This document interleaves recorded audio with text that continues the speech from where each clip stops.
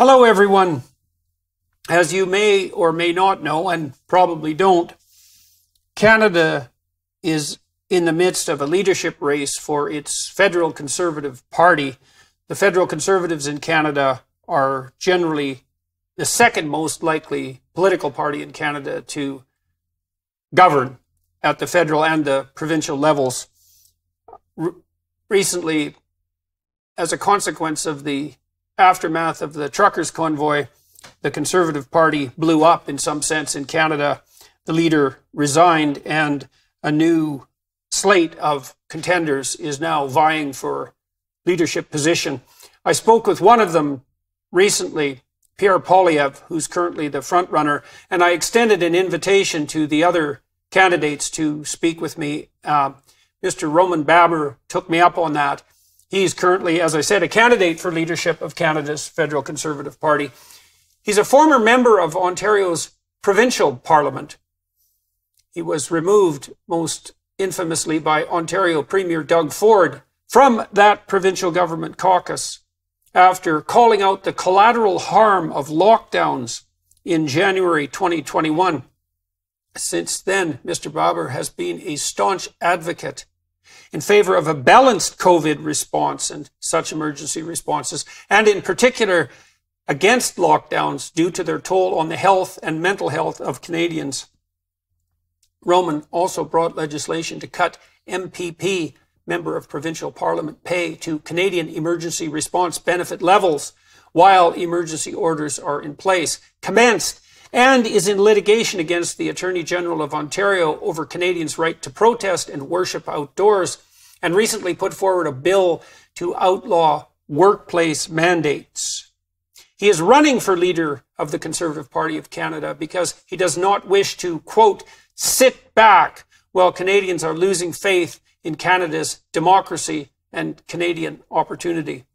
Thank you very much, Mr. Baber, for coming to talk to me today, and I'm looking forward to a provocative discussion. Good to be with you, Jordan. So let's start with a question that I thought was handled very badly by the Conservatives during the last federal debate. The debate was during the election that Trudeau precipitously called. The debate was framed around 5 issues, and one of the things I thought the Conservatives did extraordinarily badly was to allow the progressives essentially to dictate the terms of the debate, to dictate the topics. And so one of the things I wanted to ask you, you're contending for leadership of the Conservative Party and hypothetically for Prime Ministership of Canada. What do you think the most crucial issues facing Canadians today are? I think, like in much of the Western world, it's the erosion of Canada's democracy that I fear very much, and that propelled me to enter into this race. I'm seeing unprecedented erosion, whether it's by way of censorship. We have 2 or 3 pieces of legislation in Canada seeking to abridge freedom of speech. We have regulators coming down on membership. We have obviously social media giants also censoring speech. Then, as many of you know, I have been very saddened by the fact that close to 20% of Canadians are treated as effectively second-class citizens. I made the choice that most Canadians have made, but that doesn't mean that we should impose our choice on others. In fact, we've never done that as Western civilization. We're seeing an unlawful invocation of the Emergencies Act that was predicated in false propositions voted on after the alleged emergency was over, clearly without meeting the letter of the law, which suggests that you don't need it if you have other legislation to deal with it. So, Jordan, I think that if you don't have democracy, you don't have anything. And I'm very, very concerned about where we're headed. So what makes you think that this concern is warranted? I mean, you're from the former Soviet Union, so you have experience with such things, or your family does, certainly. You talked about censorship. We could go into that with Bill C-11 in particular, which is a stunningly overreaching piece of legislation, no matter how you slice it, and will be absolutely impossible to impose. What makes you think that we're actually facing something serious in Canada in relationship to our democratic freedoms? And why should people assume that this isn't just a scandalous talking point that the Conservatives are using to drum up interest in the leadership race. What do you see happening? Well, as they would say in Latin, loc ipsa loquitur, it speaks for itself. You see it before your very eyes.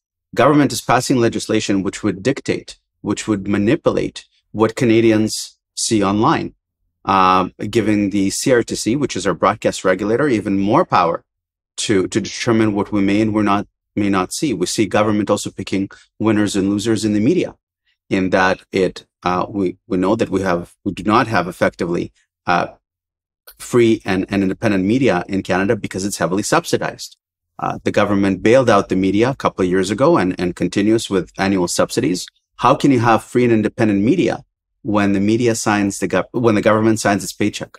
Yeah, well, let's drill down into that a little bit. So the Canadian federal government subsidizes the CBC to the tune of between $1.2 and $1.5 billion a year for a shrinking market of virtually no viewers, and then seems to also, in some sense, collude with the CBC to produce news pieces that are in keeping with government legislation, and then to refer to those pieces of legislation for proof that the legislation being covered was actually necessary to begin with. And then there's this broader pattern of subsidizing media in general. And to me, this is reminiscent of what's technically termed fascism, because fascism comes from fasces, to bind together. And fascism is collusion of elites, right? So government, media, corporation, colluding together to produce a kind of monolith. What would Pierre Poilievre on my podcast, when I interviewed him, famously or infamously said that he would defund the CBC. And so what's your take on that from a policy perspective? So it's important for viewers, as you mentioned, to understand I was born in the former Soviet Union and we didn't leave until I was almost 9. I still have a very good recollection about that communist regime. Specifically, there was a newspaper called Pravda. Pravda means truth in the Russian language. And so Pravda would be plastered all over walls and buildings and subway stations, and it would essentially be government talking points. And what we've seen, particularly in the last 2 or 3 years, is that government was effectively repeating, media was effectively repeating government talking points, particularly as it came to the public health exercise. But I would say beyond that, so we don't only have this funding of the CBC, which I will end before lunchtime. We also have bailouts and subsidies of a number of other stakeholders in the media. And on top of that, we're now seeing an unprecedented move for media buys.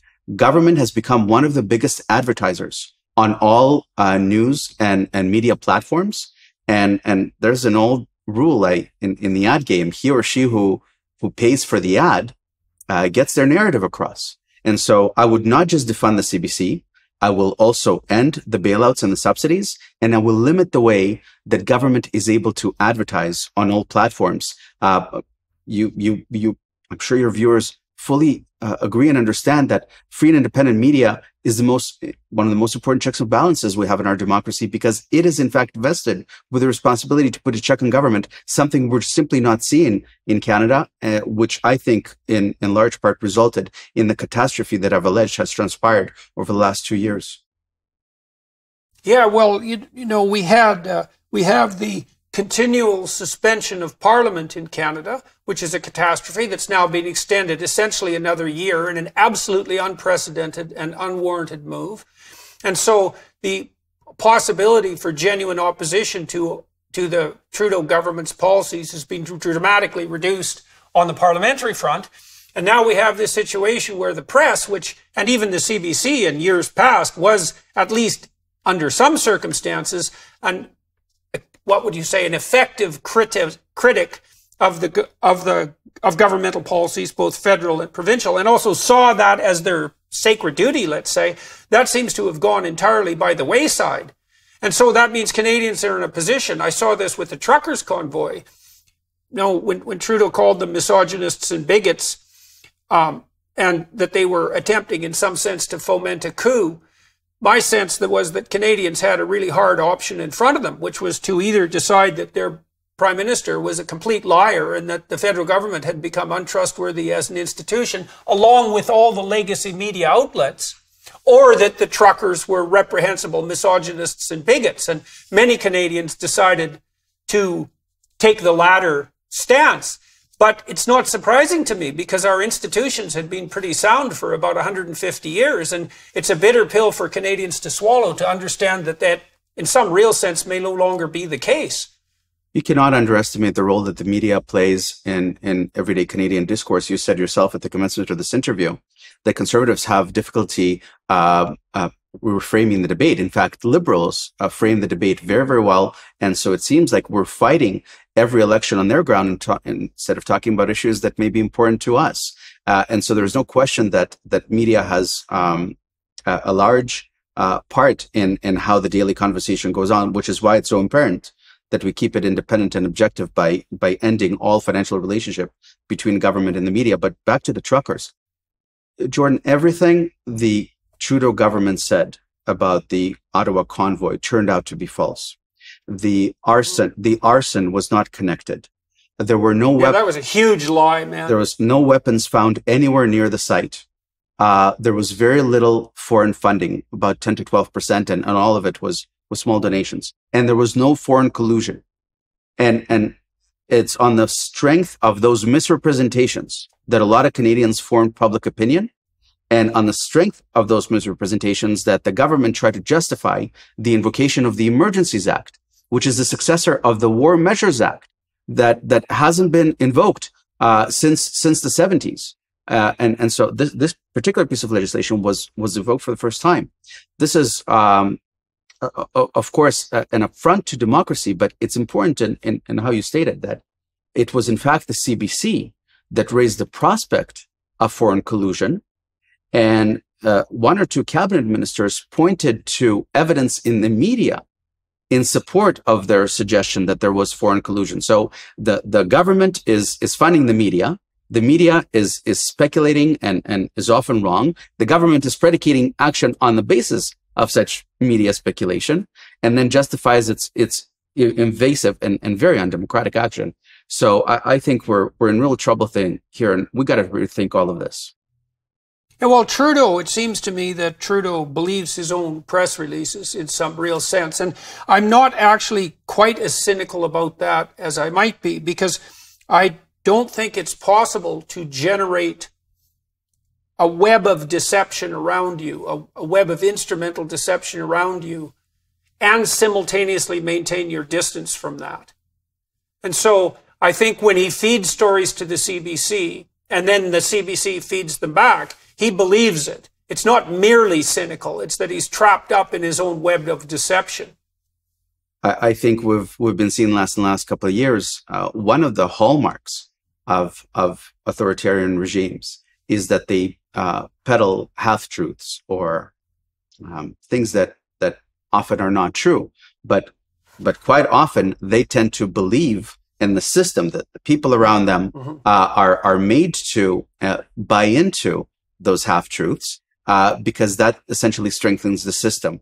And we've seen that largely in our public health exercise. We've seen, for instance, that and even I'm talking about objective facts that we understood pretty well. For instance, we knew that the modeling was not reliable. The modeling was consistently overly aggressive. They would meet some of the metrics like cases, but we understood very early that the factor by which you have to multiply all the categories we're interested in, like hospitalizations or deaths, was constantly overstated.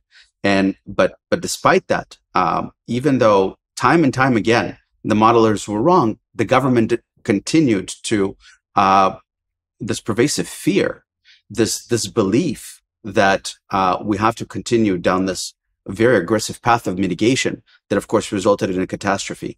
And a catastrophe that hasn't ended yet, because the fact that we disrupted supply chains, we're still going to pay for that. And I was thinking the other day, too, because we locked everything down around the whole world, that also meant that political leaders didn't get to meet face to face. And so in some real sense, Putin, for example, was taken out of the face-to-face discussions that might have also otherwise occurred for a period of a couple of years. And God only knows what that did to savage Russia-Western relationships. So like the consequences of this lockdown have not by any stretch of the imagination come to an end yet. Now you got tossed out of the Doug Ford Conservative Provincial Caucus because of your vociferous objection to the lockdown. So let's go into that for a bit. What happened there, and why did it come to blows, so to speak, and what's been the consequence of that for you, and what should Canadians think about that? I started feeling a lot more optimistic about the risk of COVID early in May 2020. Public health came in and said, look, first of all, almost 80% of everyone that regretfully passed away were in long-term care homes in congregate settings. Said, okay, that's of course tragic. So let's focus our resources on long-term care into infection protocol and control instead of locking down healthy people and making them sick. The second element we learned very early is that the virus was considerably more transmissible than we thought. And that was actually good news, because that meant that the infection rate was considerably higher than previously thought. And that means that the metrics that we're worried about, like hospitalizations, like deaths, like mortality, is significantly lower. And of course, I thought that we're going to potentially pivot our response, because there's no question that locking down healthy people, delaying their surgeries, canceling cancer screenings, and of course, locking down the economy is probably not going to be good for our health and mental health. And as time went on in 2020, I started hearing more and more of some of those unintended consequences of lockdown. And so I had difficulty towards the end of 2020 to continue to not be able to speak out on something that I felt defined our generation. It is well known that I worked very hard within my government to try and steer them into a different course. But in early January, I realized that we're probably not going to turn. And all I wanted to do, Jordan, is to start a conversation, because there was no conversation. People were afraid to tell their best friend that their kid is depressed, because that would render you a grandma killer of some sort. And I was hoping that by issuing this public letter, a conversation would ensue. And in fact, thankfully, it started. What I was also hoping for is that a lot more leaders would follow, a lot more business leaders, political leaders, union leaders, trade leaders, whoever, academic leaders. But unfortunately, that did not happen much because of this culture of fear that has gagged everyone into silence. And so since then, I've been asked to leave caucus. I lost my chairmanship of the Justice Committee, but I'm at peace with my decision, and I'm grateful that I've been able to give a voice to many Canadians. Yeah, well, I mean, Ford obviously piloted Ontario well enough to, in the minds of the constituents, to win an overwhelming majority in the last election, and so he steered a course that seemed to be in accord with the desires of the people. Were you surprised? Now, I have been personally unhappy, at least to some degree, with the degree to which Mr. Ford has cozied up to the federal Liberals, and also appalled at some of the legislation, for example, that his Minister of Education has proposed. I think that was Bill C-67, which is an absolutely appalling piece of legislation, likely to die in ignominy in any case, but that's not precisely the point. What was your personal experience like trying to make the case that you made and then running into opposition from your former compatriots? It's interesting to note that, and I, of course, will not reveal any names or details, and I will not breach confidentiality of my former caucus. But I will say that it's well known that many have, in fact, shared my view, including at times even the premier himself. And it's regretful. And I found it incredibly regretful that we didn't have the courage, we didn't have the political courage to say enough. We have to reassess our response, because we're clearly harming people, right? If this was tax policy, or if we were dealing with, highway construction and fine, I understand why some people might be more inclined to do politics than others.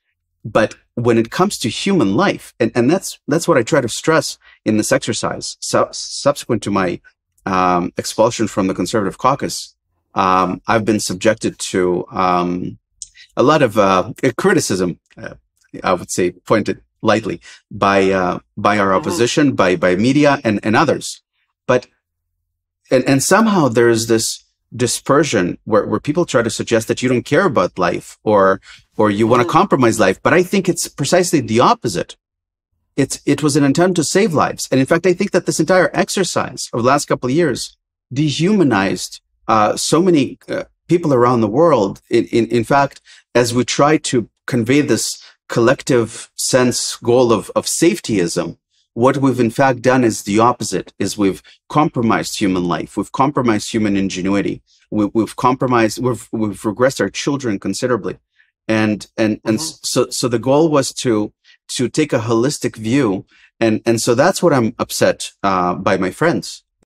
Given recent SCOTUS wins, it feels like the pendulum may be swinging back to a time when the nuclear family was situated at the center of American life, where real conversation, learning, and growth began at home. President Ronald Reagan said in his farewell address that all great change in America begins around the dinner table. Well, all great meals in America begin with Good Ranchers. Good Ranchers cares deeply about providing families with steakhouse quality beef, chicken, and seafood meat at a reasonable price. Their mission is to bring people to the table, making those shared moments with your loved ones easy, accessible, and delicious. Good Ranchers ships 100% American meat, born, raised, and harvested in the U.S., right to your door. Plus, when you subscribe, your price is locked in for the life of your subscription. Great food creates great conversation, and great conversation makes great change. So start bringing people back to the table with high-quality American meat. Go to goodranchers.com/Peterson to get $30 off your first order plus free shipping. That's goodranchers.com/Peterson.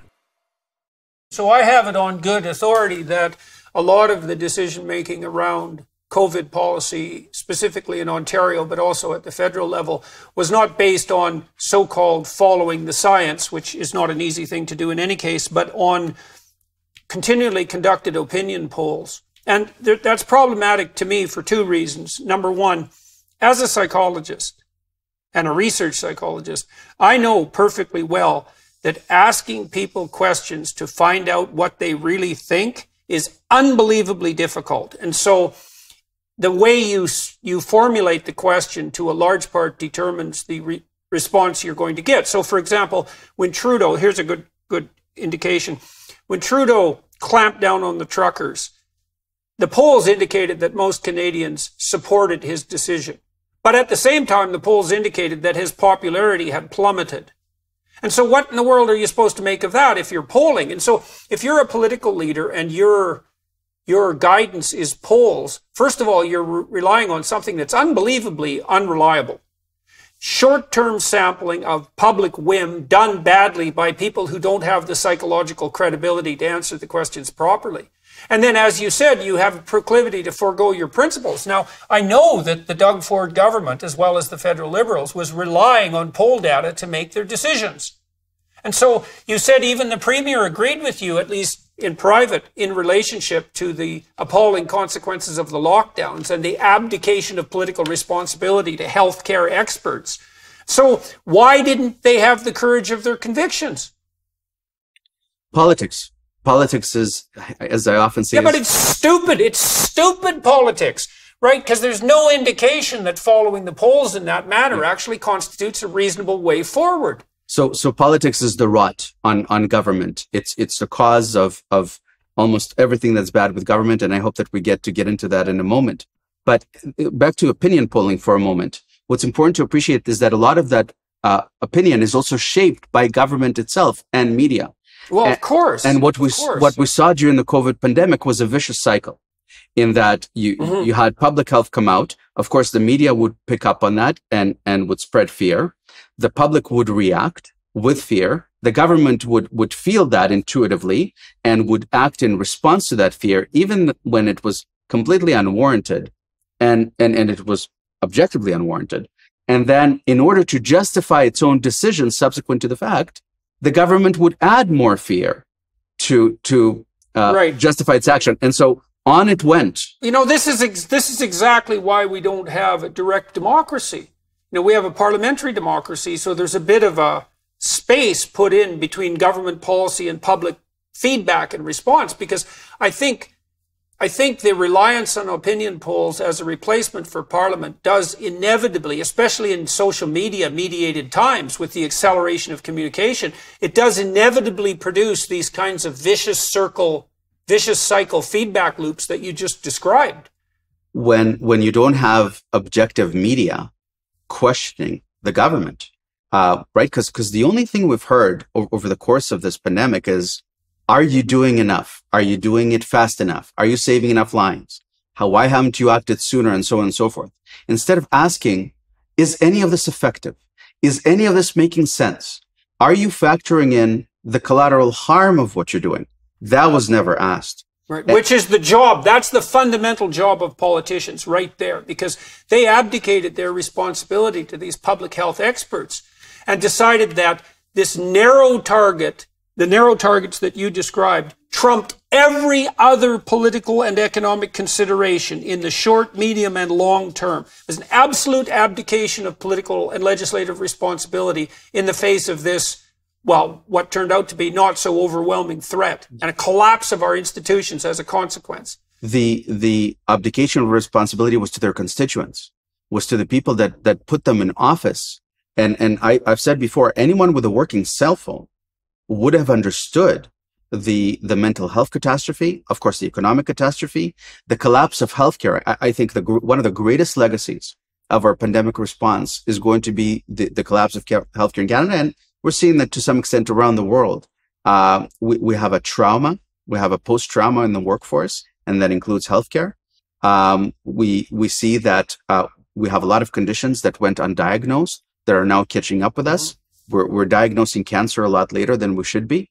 So what they have done, what the political class has done effectively is they've abdicated their responsibility to their constituents. And why did they do that? For politics. They were afraid that they're going to be canceled by the radical COVID, I call it the COVID mob, that would cancel them on Twitter, that would dehumanize them or say that they don't care about lives. Right. And that's what effectively they try to do to me is a lot of politicians figured that they may be asked to leave their own government caucuses if they went against the grain. And therein lies the classical agency conflict of politics, in that it's inevitable, regretfully, that politicians continue to put themselves and their offices and their careers and their aspirations ahead of what's right for their constituents.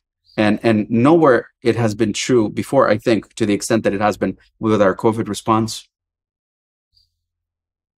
So did the fact that you did get mobbed and excluded, let's say, did that shake your faith in, well, you said it didn't shake your faith in what you had to say. What did it do to your opinions of your political colleagues and to your sense of the functionality of the political process in general in Canada?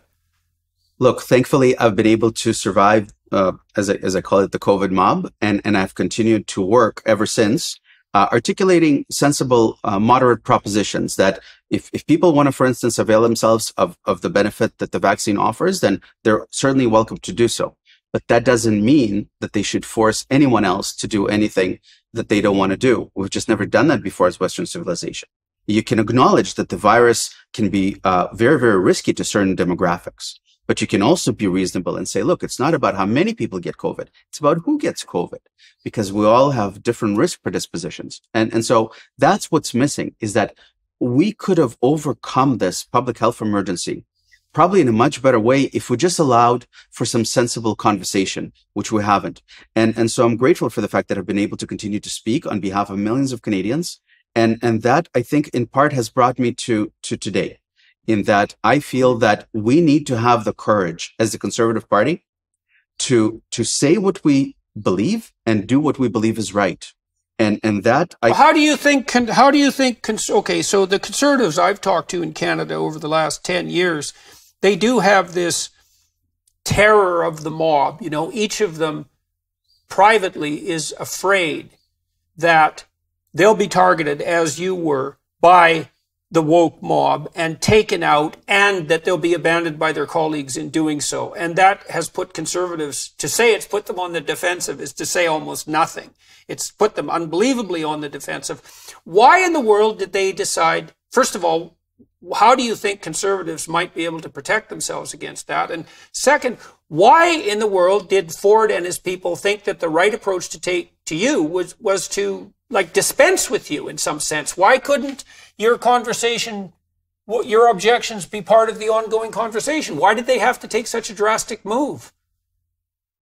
Look, to conservatives that fear speaking their minds, they need to do some self-reflection and determine why they got into this business, right? And what is it that differentiated us traditionally from the Liberal Party is that we stuck to the principle of principles, right? We never sought popularity.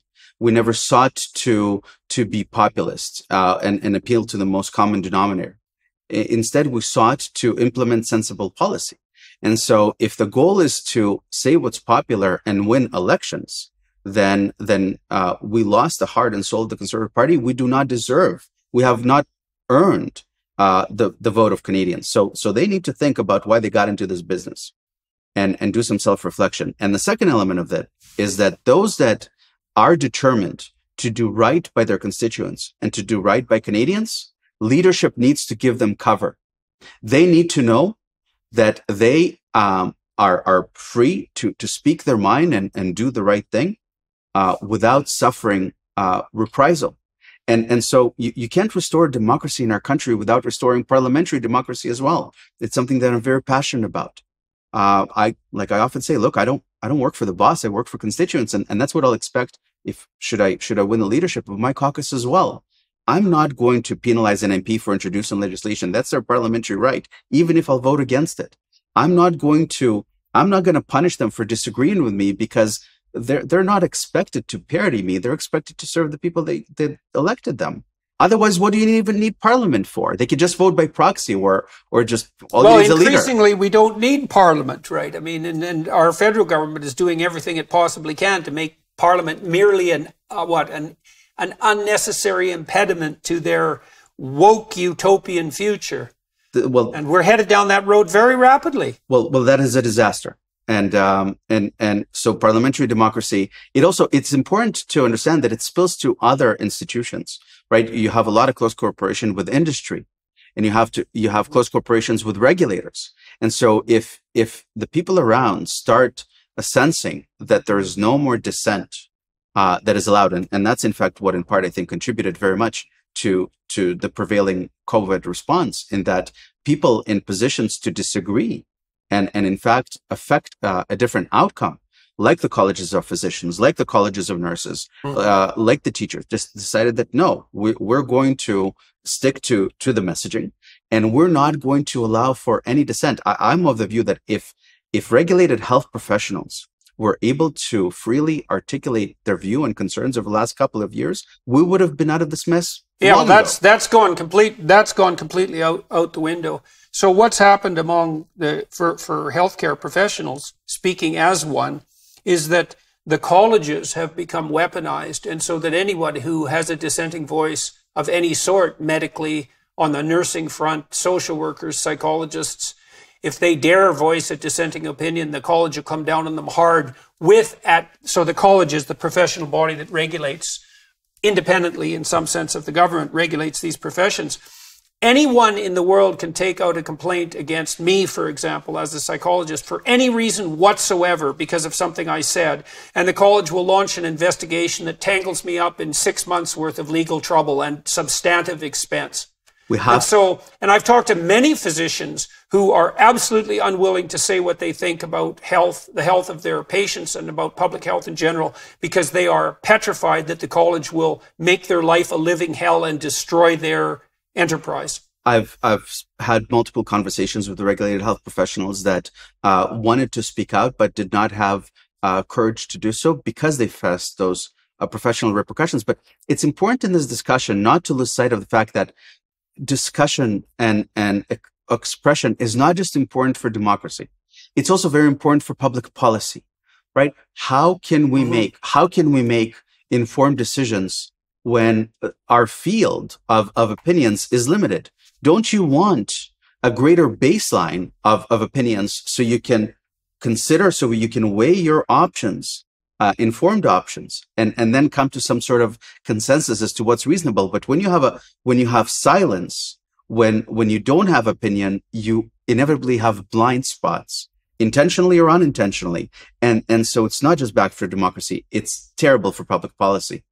Right. Well, that was also, lest we need to be reminded, one of the major points of Parliament was to flesh out the ideas on across the broad range of political ideas in as broad a manner as possible to make policy more subtle and nuanced and targeted and appropriate. It's true. It's part of the process of thinking.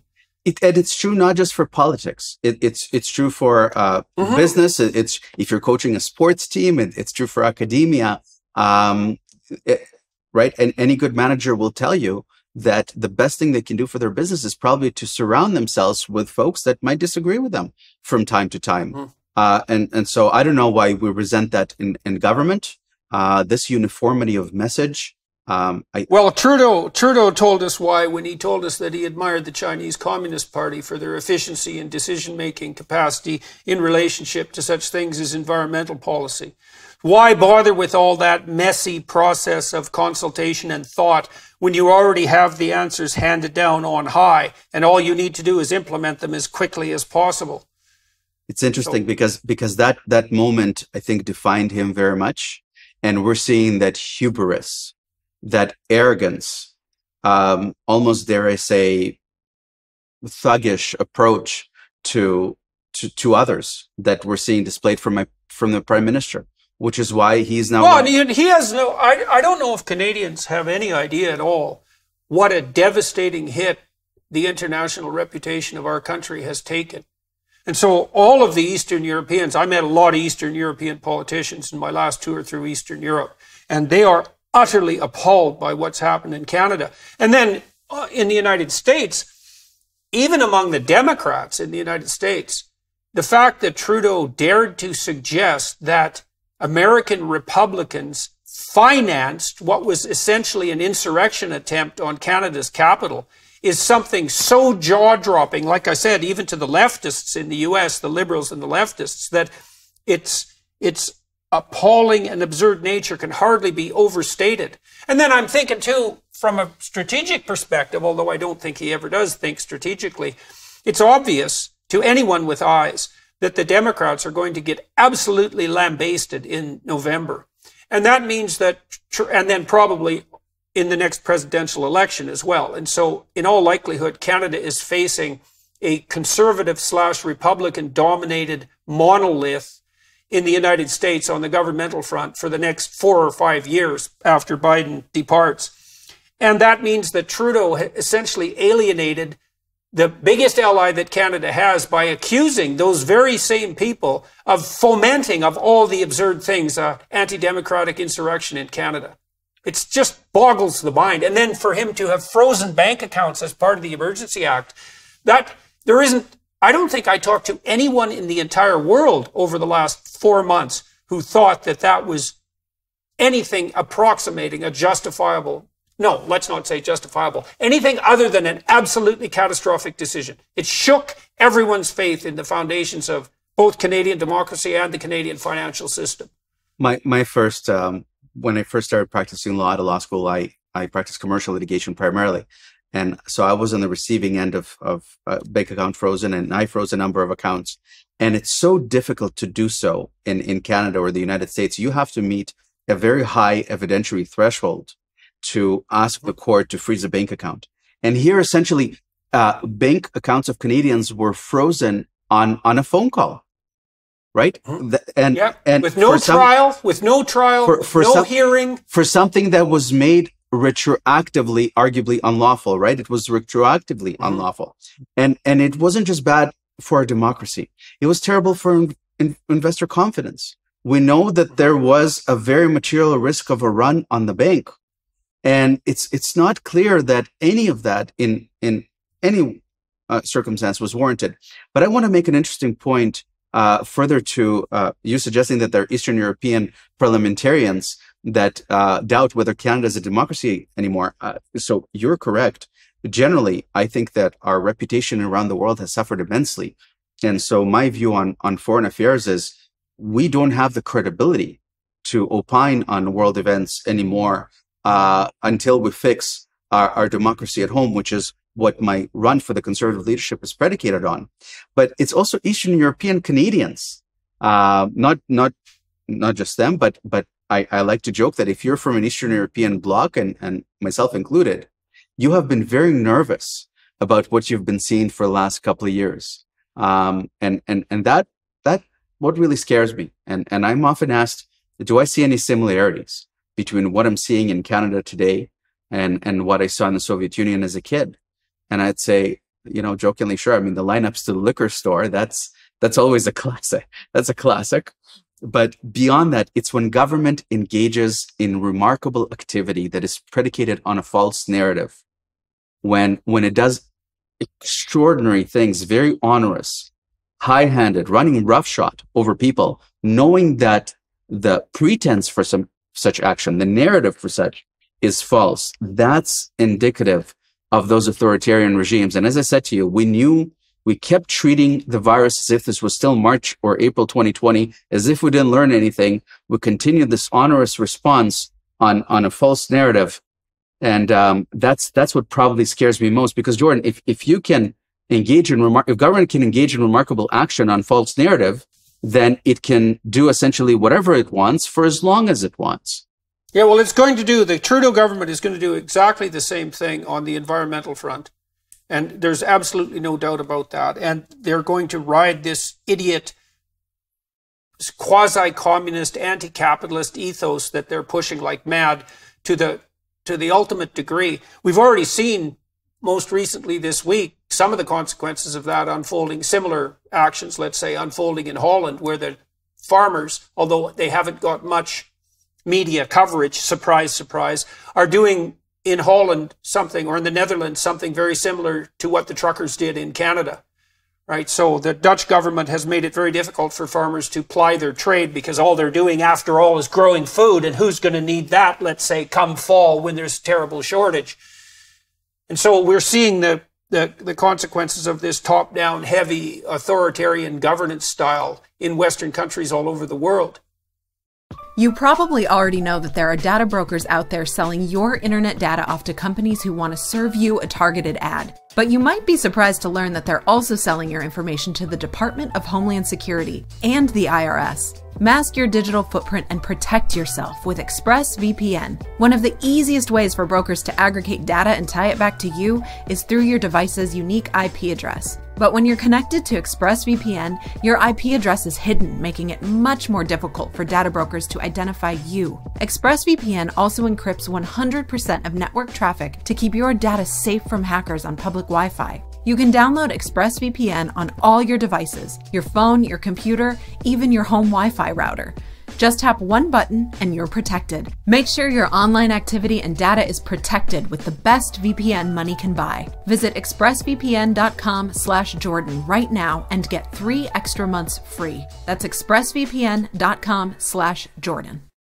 Look, I think to some extent, now is an opportunity to have a conversation with Canadians, with I think throughout the world, about where the radical left and radical left-wing ideology has gotten us over the last couple of years. I am seeing a sense of optimism, because I think the media is actually turning on Justin Trudeau. We certainly see a different conversation in the United States. And so I have a cause for optimism that we can get around this. But it's important to note, as we talk about the environment, that I think that what transpired over the last couple of years has actually resulted in opportunity for classical liberals, for traditional small d Democrats to have a conversation about issues that we couldn't speak about before, right? Mm-hmm. I think the left has overplayed its hand with COVID. They overplayed its hand. And so now I think Canadian conservatives should feel a lot more comfortable to say things that we otherwise would not have dreamt of saying. For instance, we shouldn't be afraid regardless. But look, I think that we should comfortably say that taxing Sally $10 at the gas pump whenever she fills up is probably not going to affect climate change, right? It's probably not going to factor into global temperatures. Canada produces less than 1.5% of all global emissions, and it's not clear that even if we were to cut all of them, that it would make a material difference. And so instead, we're just punishing Canadians with our environmental policy.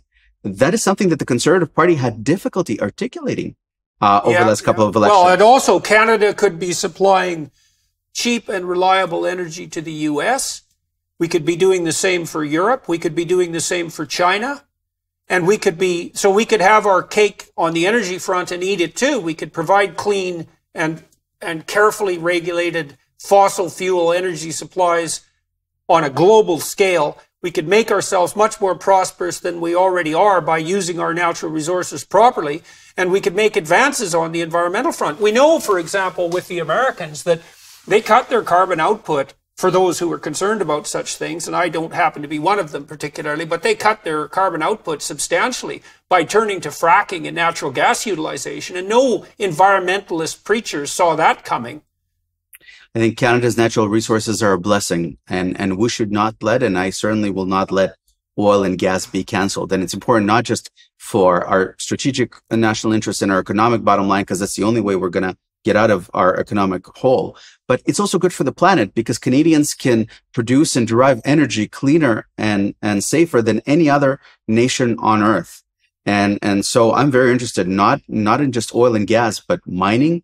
We have an insatiable appetite around the world for precious metals and minerals. I'd like to look into natural gas as well. I think if you're concerned about the environment, then you should certainly be more interested in transporting oil and gas by pipeline instead of transporting oil by train, which is very, very risky. I think, as we come to think, as we look at this conversation, I think that we can solve almost everything that ails Canada right now with democracy and natural resources. If we just...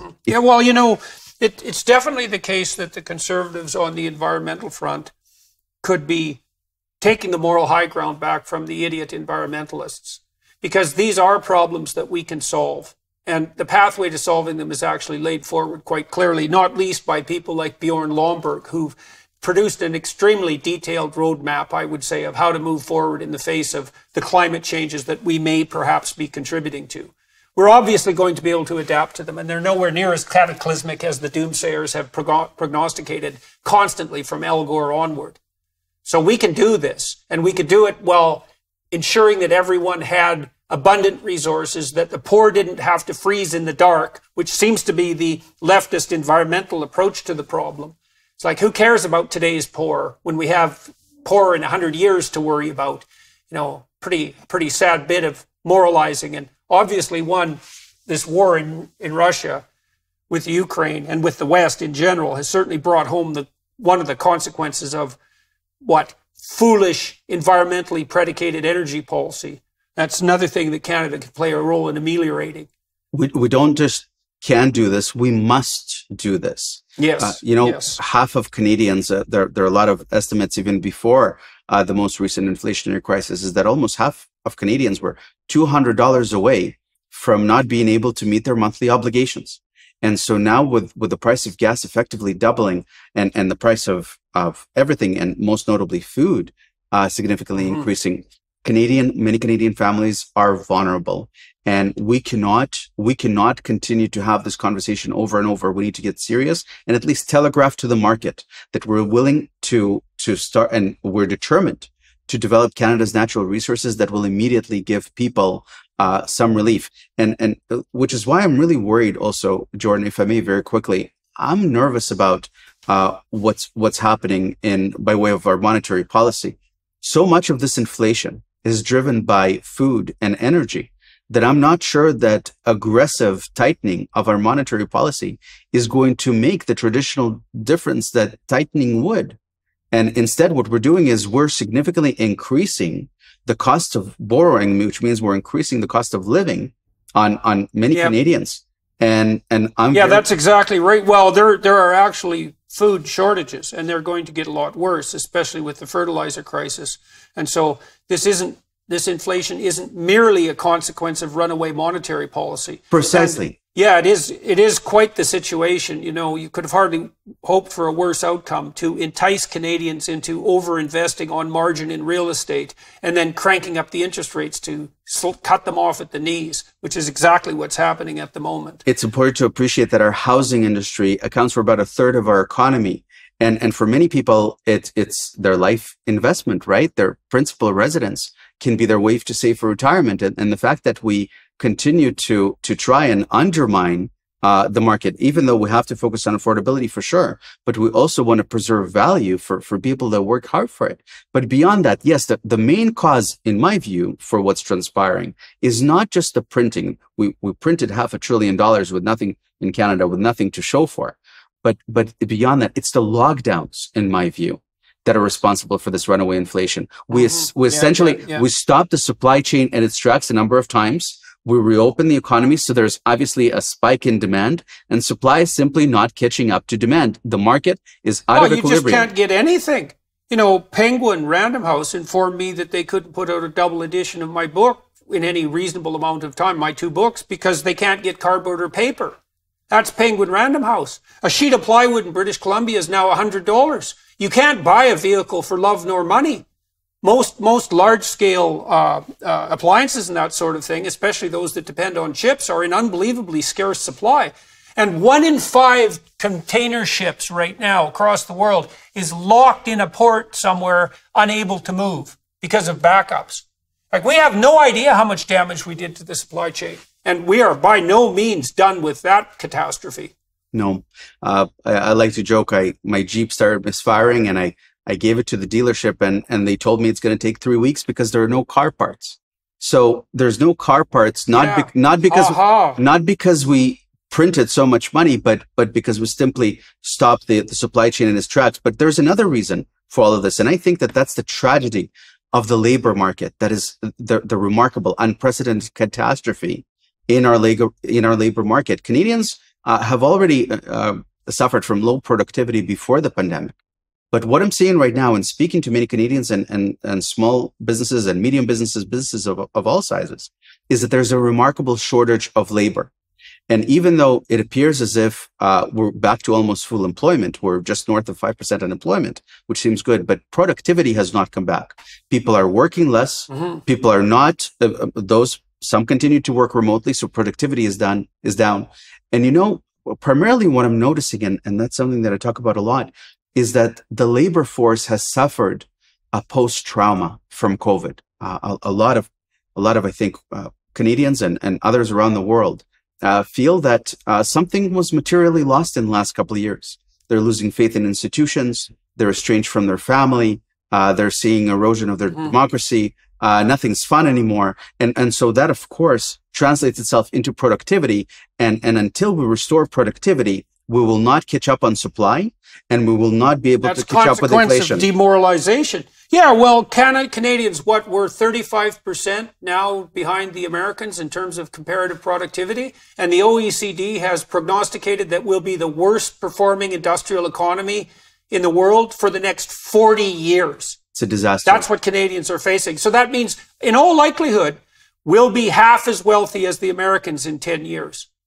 That's what it looks like now. When we could be we could be wealthier and more prosperous than any nation on earth with reasonable policy. I'm not sure how we get out of this in the short term, but I know the following for a fact, is that as soon as Canadians start feeling that this public health episode is behind us, when we feel that we no longer need government intervention, those that perceive risk should certainly are welcome to take mitigation steps. But for many Canadians to continue to worry, are they going to lose their job if they don't take a booster? Are they going to have to work? Are they going to have to work a minimum wage job again if they have to wear a mask for 8 hours? Are they going to be told that they might not be able to go to school again next year? while government still remains in our faces, so to speak, the labor force has a difficulty recovering. We need to give people a relief by extricating government out of our lives as quickly as possible.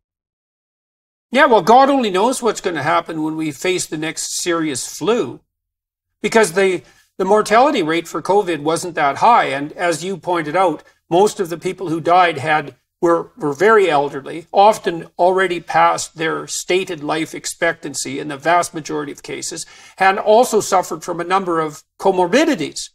And there's going to be a serious flu epidemic in the near future because we haven't had a serious flu for a number of years. And so it's an open question now what mortality rate will be deemed acceptable by the public health mavens and authoritarians who've now come to run the government and to provide us with the excuse to lock down yet again. Like, what if the next flu is half as deadly as we thought COVID was going to be? Are we going to lock everyone down again? And if not, why not? Where's the line? Now that we've established the precedent following in the aftermath of the bloody CCP authoritarians, it's no wonder that people feel that something has been lost, because something was lost. So this is why it's so important that history reflects on what happened fairly, right? I never sought to minimize the risk of COVID. It can be a very serious infection for certain folks, and it can regretfully be deadly for some. But that doesn't mean that we don't need to be forefront about objective metrics. It doesn't mean that we don't need to factor the collateral harm and potentially rethink our response. But beyond that, I think it's very important that history regards this episode fairly, because Canadians, Americans, people all over the world, in the free world, have been subjected to unprecedented government tactics, right? The censorship, the segregation, the psychological manipulation.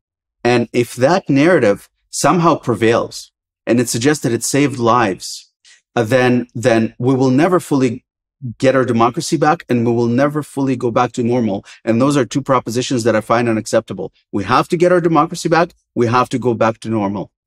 And that will also help us deal with potentially the next public health crisis, because we should have the courage to address it professionally and objectively. So let's turn a bit now to the actual Conservative Party race. And I just looked at some stats this morning about popularity polling within the Conservative Party itself. And there were 6 candidates, although my understanding is that Patrick Brown has now withdrawn from the leadership race. And so there are 5 remaining, if I have that right.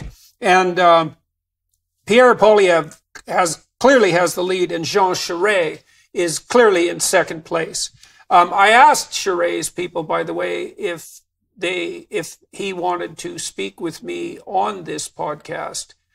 As I said, I've extended an opportunity to all of the leaders, and the response I received, as far as I can tell, although it wasn't exactly that clear, was that the Charest people decided I was too toxic to associate with in the aftermath of the tweet I put out about a swimsuit illustrated model. And I guess they thought that was a scandal, which was quite surprising to me because it was a tempest in a teapot. But in any case, Poilievre seems to have about 45% of the popular support among those who are going to vote in the Conservative leadership race, and Charest about 14%. And then you and Leslyn Lewis and Scott Aitchison are bringing up the rear.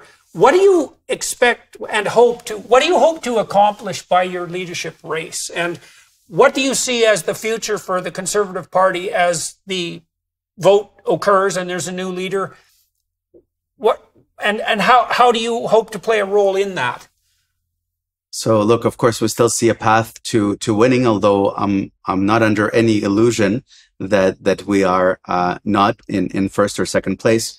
I will not comment on my friends and how they perceive or choose to conduct the race. I think it's important for the electorate itself to evaluate our respective positions and approach to the race, because this is really an audition for the general election. But what I think is important, that I've been blessed to contribute to the conversation. I'm glad that many of the Conservative candidates are coming around on this question of democracy.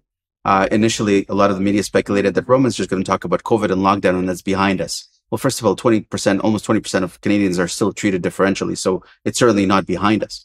But beyond that, now we're seeing all the other camps coming around to our democracy message. And so that is certainly something that I was very much hopeful for and grateful for, that we get to push.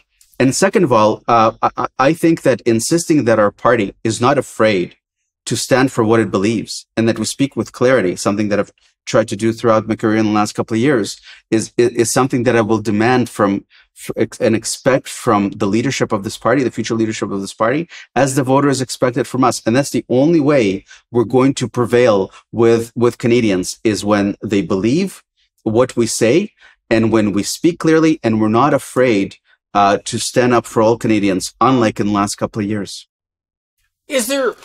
I think we should switch over to the other portion of this conversation. For those of you who are listening, I'm going to talk to Mr. Baber some more on the Daily Wire Plus website. We're going to talk a little bit more personally, I would say. Is there anything else, Roman, that you would like to bring to the attention of Canadians? You sort of summed up there by pointing out that, you know, you got pilloried pretty hard for speaking your mind, and the leadership convention and race offers you, or the leadership race offers you, an opportunity to speak your mind again and show that that is possible, and to bring these issues to the attention of Canadians, which seems to me to be a very valid ambition. Is there anything else that you'd like to say to people before we move to the second part of this conversation? I don't see myself as a victim of the cancel culture or mob. On the contrary, I saw what transpired as a remarkable blessing. I came to Canada when I was 15. We didn't have a cent to our name, and I've had every blessing this country had to offer. And I would encourage Canadians not to give up on Canada. I've always felt that this is the best country in the world, because all you need to do to succeed in Canada is work hard and be nice to people. And if you just do those two things, then everything will be okay. And we get to do that and still keep our religious and cultural values, and we get to be ourselves. And I have a sense of optimism, as I said to you in the beginning of this interview, that even the media is turning on Justin Trudeau, and with so many things that we're concerned about that ail us right now, we can solve them. As I said, we just need democracy and natural resources that would alleviate a lot of the concern we have right now.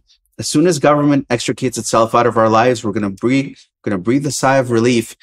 We know what to do to solve this, and I'm incredibly grateful to so many Canadians coast to coast with whom my message of democracy has resonated.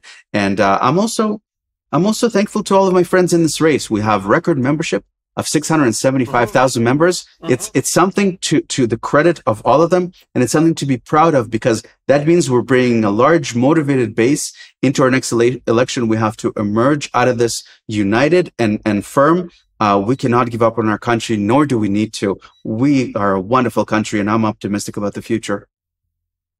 Great. Well, that's a lovely place to end. And so thank you very much. I've been speaking today with Mr. Roman Baber, who is running for the leadership of the Federal Conservative Party in Canada, hoping to lead that party and then to challenge the reprehensible, shall we say, Justin Trudeau for the position of Prime Minister of Canada in the next election, which can't come too soon, in my humble estimation.